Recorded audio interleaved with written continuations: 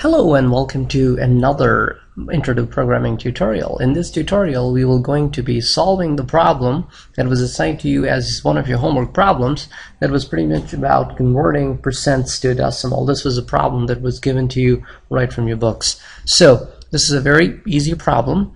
So I'm just creating a graphical user interface for this problem as being shown in the book.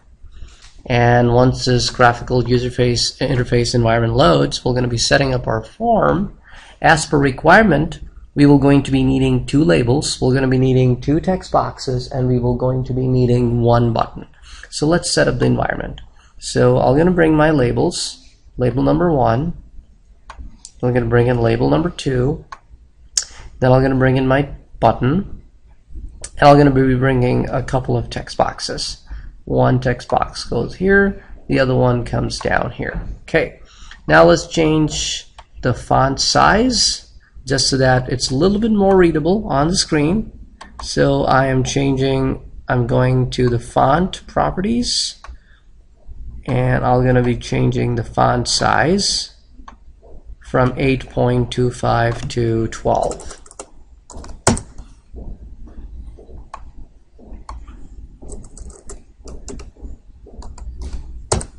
Okay, now with that in place, I'm going to be moving my text boxes.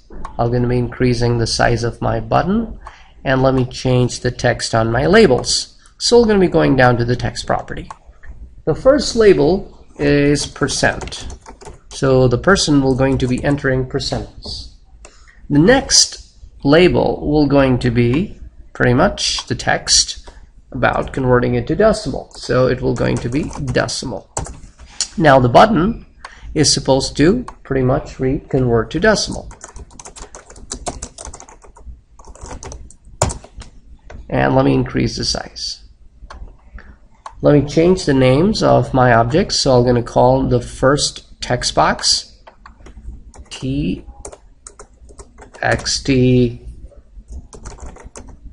percent, and I'm going to call the second one txt decimal. So I'm done changing whatever I need to change.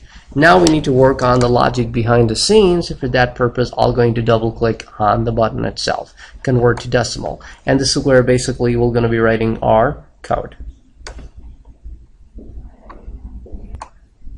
So what we're going to do now is we will going to either be doing this example by declaring variables, one to hold the value in percent and one to hold the value in decimal, or we can simply do this directly, grab the value from one text box, convert it on the fly, and put it in the other text box.